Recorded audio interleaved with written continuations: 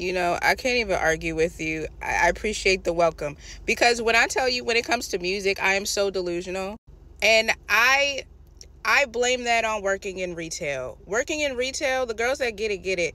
I worked at a shoe store, okay? Not a very known shoe store. And you know how when you work in retail and they play the same songs on a loop? I knew those songs on a loop because of it.